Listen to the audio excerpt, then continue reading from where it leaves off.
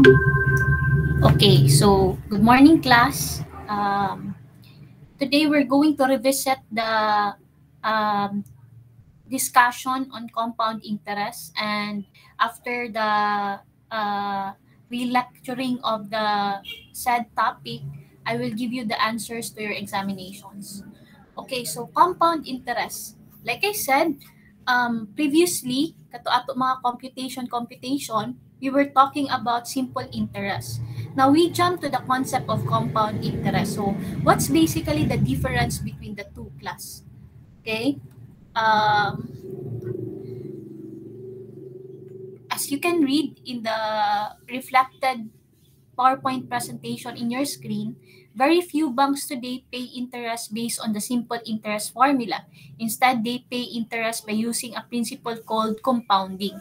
So, this is the method that we're going to talk about here, the process of compounding. So, the difference between simple and compound interest is this. Simple interest grows slowly, compounding speeds up the process because you will learn later on that simple interest man good ang nanganak ra og ang interest ang principal amount ra. But when you say compound interest, the principal amount and the computed interest will together earn an interest.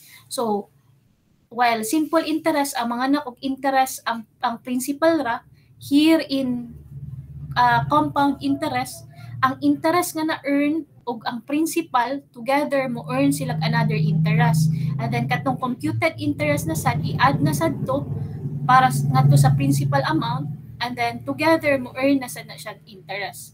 So that's the difference between the compound interest and simple interest. So basically, mas paspas ang pag-grow sa imong money kung compounding ang method na imong gi-use. Okay? So simple interest is interest in the principal amount. That's what I have been saying a while ago. Then compound interest is when your principal, that is not principal, your principal and any earned interest both earn interest. So manganak og interest ang principal ug ang computed interest. So last time I have shown this to you as an example, as an explanation on the matters that I have been speaking of since the start of this PowerPoint presentation. So if you can see, simple interest, the problem says that you begin with $100 invested at 10% annual interest. So of course, you know the formula for simple interest, that's I is equals to PRT. So if you're going to compute for the simple interest column, so that's I is equals to PRT. So that 1 year is 100 times 1 times 1.10. So that will give you 110. So on and so forth. So 2 years, that's 100 times 0.10 times 2. So that's 20. So 120 ang maturity value. Now, ngari sa compound interest, how did you compute for that? Niingon man ta na kung compound interest, the principal amount and the interest itself will earn interest, di ba? So sa year 1 pareha sila. Ang ang principal pa may earn of interest in that point of time. So pag second year, ang imbis na ang principal nimo na gamiton is 100 gihapon, mahimo ng 110. So 110 times 0.10. So 11 ang interest earned. So added ang 11 sa 110. So that's 121. Pagka third year na sad, instead nga principal I is equals to PRT, principal is 100 ra unta gihapon, ingon man ta nga manganak og appeal ang interest, so ang principal na naato gamiton is 121 already. So 121 times rate of 0.10, that will give you 12.1 nga 12.1 or simply round off to 12 as interest, di ba? So 12 plus 121, that will give you 133. Okay? So sa fourth year na sad, ang principal na gamiton ang 133 na sad kay ingon man ta nga mo earn og interest ug appeal ang computed interest. So 133 times 0.10, that's 13.3. So 13.3 plus 133, that's 146.3 or simply 146, and so on and so forth. Okay? So that is the computation for compound interest class.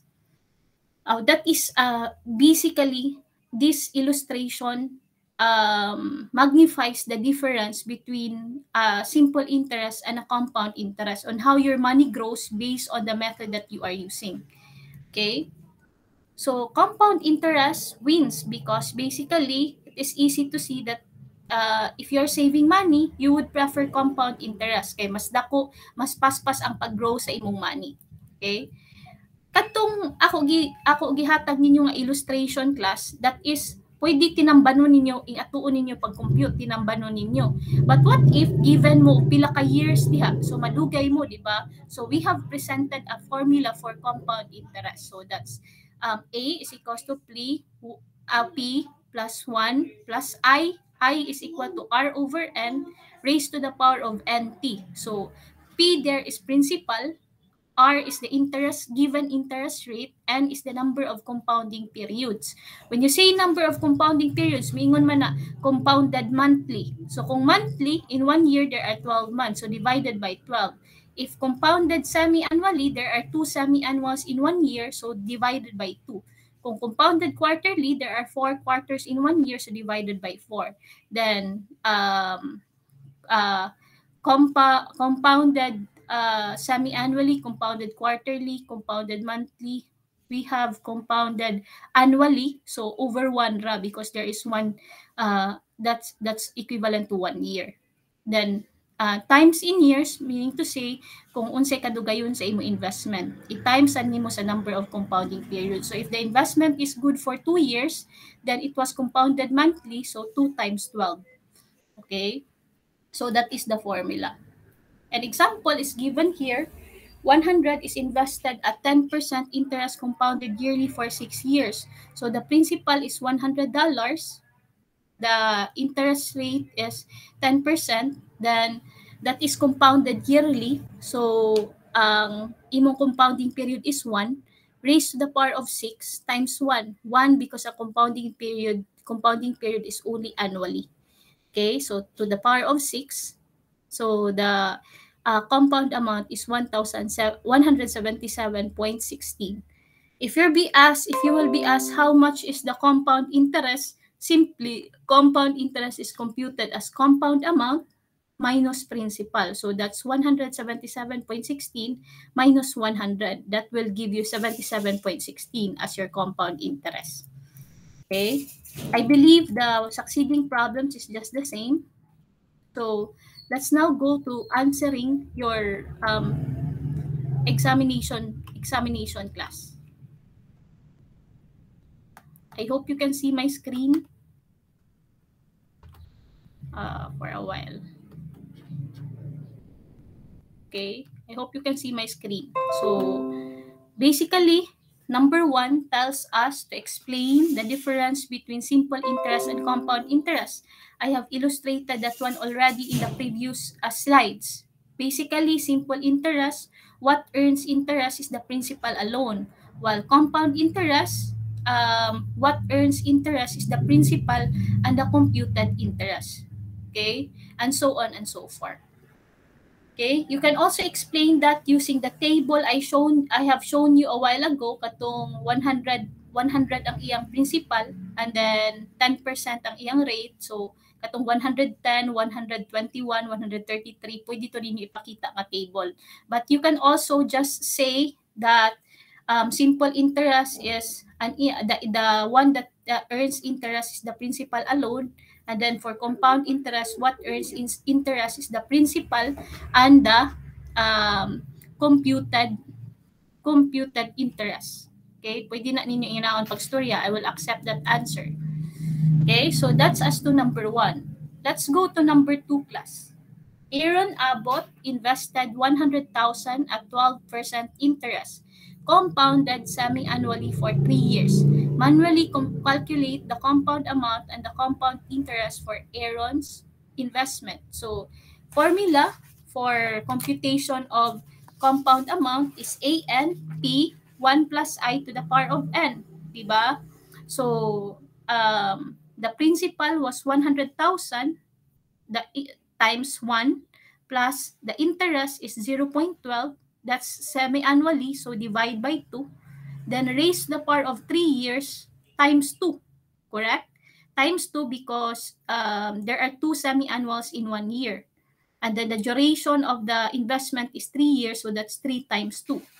So if you're going to calculate, that's 100,000, 1 plus 0.06 because 0.12 over 2 man raised to the power of 6. So the compound amount is 141,851.91. Okay?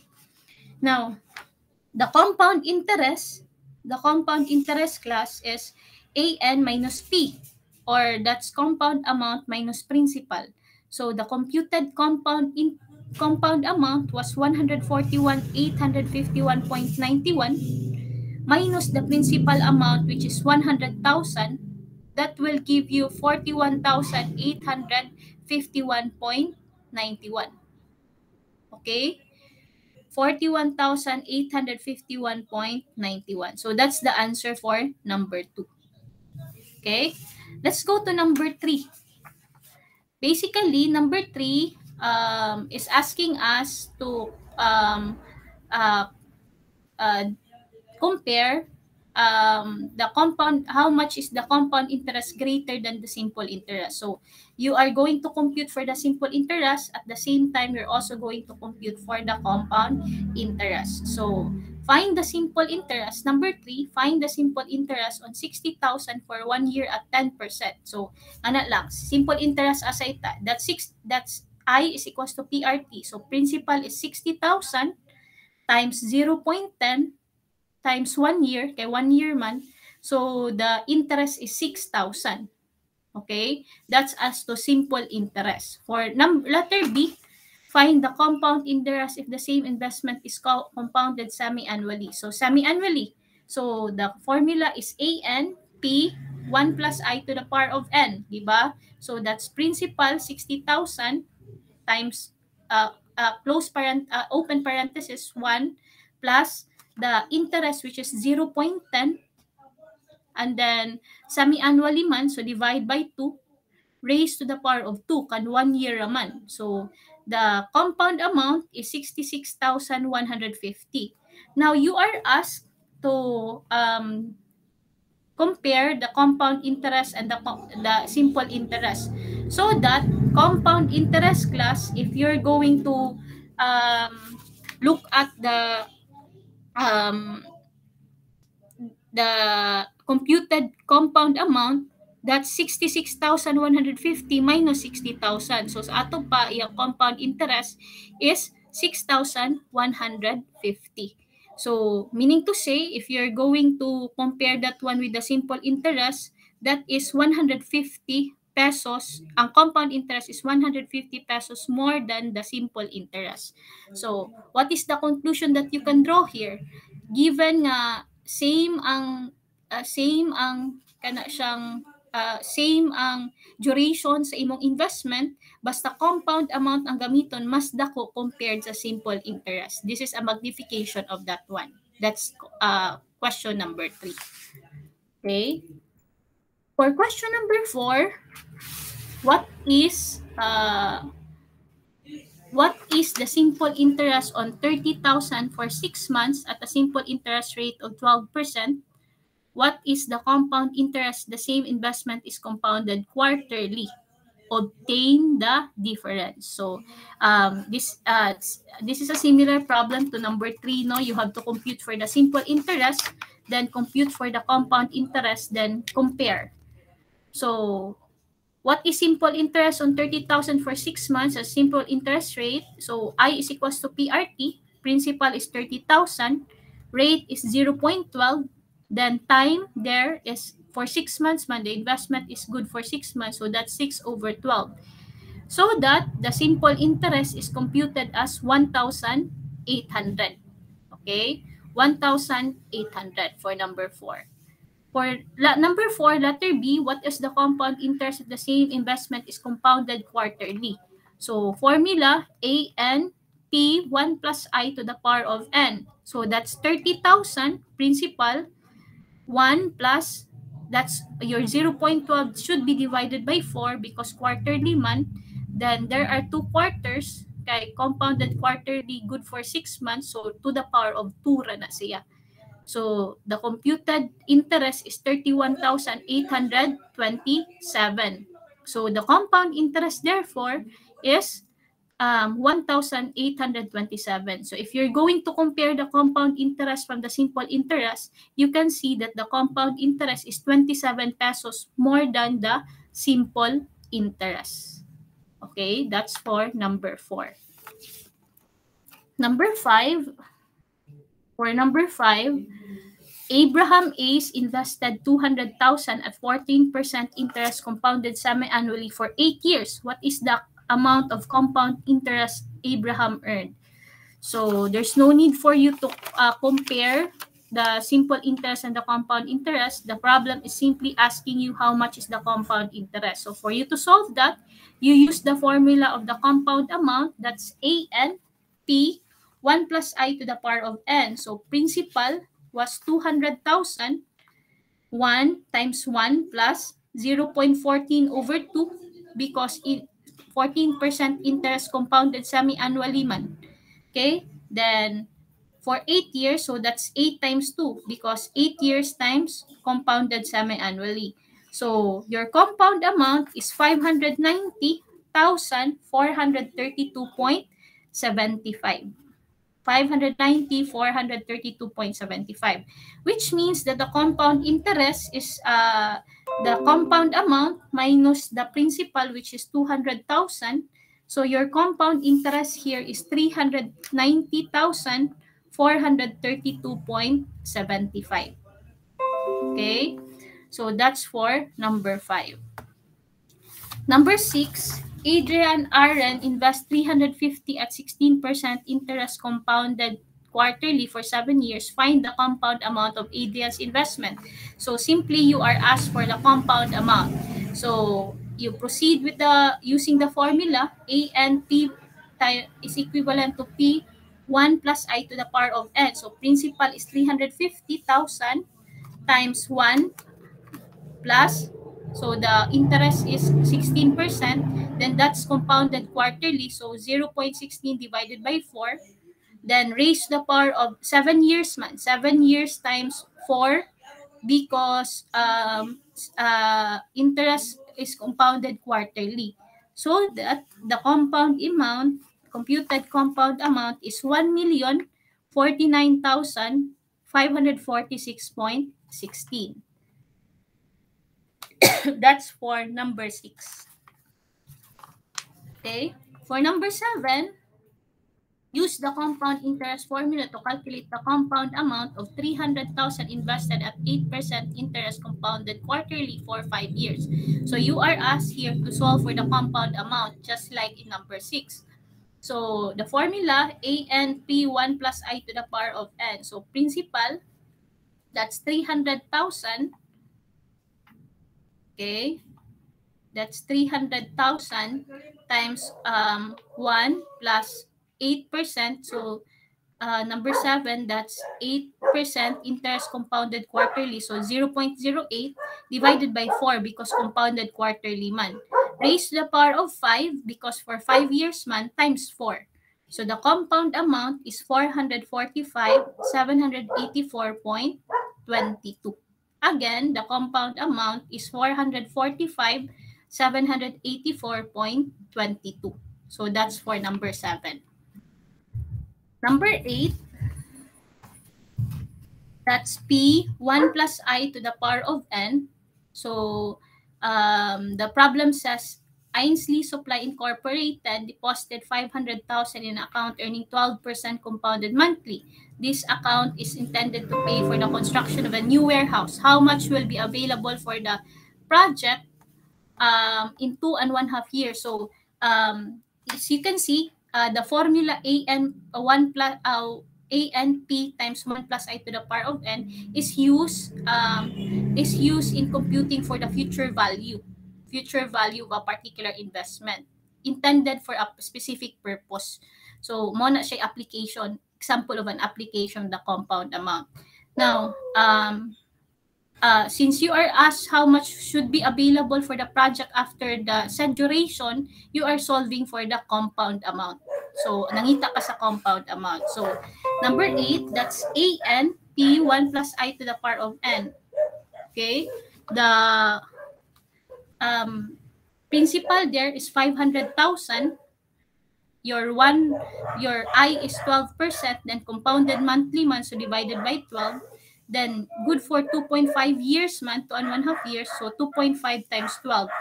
The compound amount will therefore be 673,924.46. Okay? So that's for number 8. Number 9, what is the compound amount at compound interest of 360,000 invested at 12% compounded semi-annually for 7 years. So you are asked to solve for the compound amount and the compound interest. So simple. Use the formula lang gihapon, AN P1 plus I to the power of N. So principal is 360,000. The interest was 0.12, so 1 plus 0.12 divided by 2 because compounded semi-annually man. Then good for 7 years, or raised to the power of 7 times 2 because compounded semi-annually. So the answer is 813,925.42. For you to solve for the compound interest, you just deduct the principal from the compound amount. So that's 813,925.42 minus 360,000, which will yield you a compound interest of 453,925.42. Okay? Then for number 10, what is the compound amount at compound interest of 150,000 invested at 6% compounded quarterly for 27 months? So same nagyapon process for number 9. Compute for the compound amount. That's P1 plus I to the power of N. So that's 150,000 times 1 plus 0.06 divided by 4 because quarterly man. Then since 27 months, raised to the power of 9 na siya. So the compound amount is 171,508.50. Okay? Then you are asked for the compound interest. So that's 171,508.50 minus 150,000. So the compound interest is 21,508.50. Okay? So that is the answer for number 10. So basically, that's a wrap up of the examination that I gave you. So what conclusion can you draw from here, class? Basically, the conclusion that you can draw from these illustrations is that it's much better to put your investment in an investment scheme that computes interest based on compounding, because it will yield you a higher interest given the same period of investment. And also, you can also say that the higher the interest rate, the higher the interest that will be computed, diba?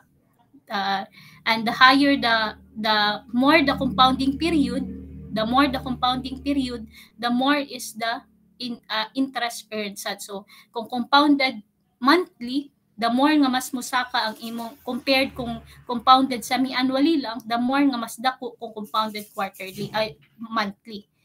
Okay? And then the longer the years, also the longer the year of the investment, the higher is the interest rate, the income computed interest. So those are the realizations that you can draw from the illustrations that I gave you. Okay? So on Friday, I will give you another examination. I mean another discussion, and then on Monday I will give you another set of examinations. Okay, thank you so much for listening.